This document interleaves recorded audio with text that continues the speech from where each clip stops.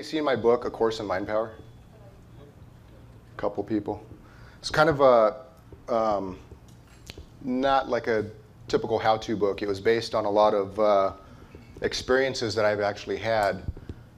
So it's very experiential, and I'm giving a lot of information in there about things that I actually did to get different kind of results that are kind of spooky to some people. What this presentation is about is,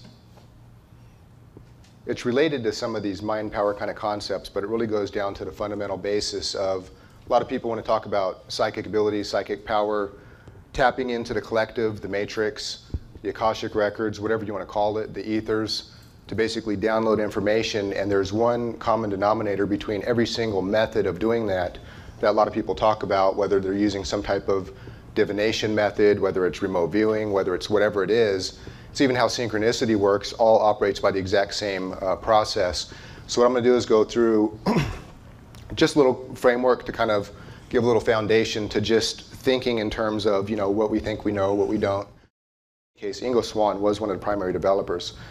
He has a set of books called Secrets of Power. He wrote many books.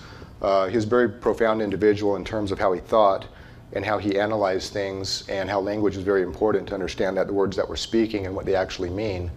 And one of the things that he said was that the first key to power is to expand your frame of reference. That's what this presentation is going to do in regards to how the subconscious mind processes information from the collective and how the body translates it. The physical body translates it to something that you can actually see with your, see with your eyes. You can hold it with your hands, and it's a way to translate it into something tangible. So I only have one slide to go over the mind versus brain, just to kind of make a point of where I'm coming from on this.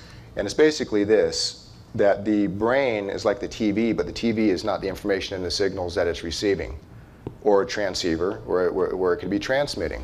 The brain is just a physical device. Your memories don't even store there. That's not what the brain's function or role is. That's the physical device, but the information itself is something on the intangible realm. But we can make it very tangible applying some of the concepts that I'm going to be going through in this presentation. And what the Ideomotor Effect is that it's a psychological phenomenon wherein a subject makes motions unconsciously. As in reflexive responses to pain, the body sometimes reacts reflexively to ideas, alone without the person consciously deciding to take action, just automatically. And for instance, tears are produced by the body unconsciously in reaction to the emotion of sadness. So for example, if there's a certain tension in your arm, let's say it's a tension of maybe like 8 or something, and if you tense it even more than relax, it might drop to like a 7 or a 6.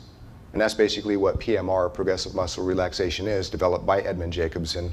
And it's a very simple, very effective exercise to get the tensions out of the muscles.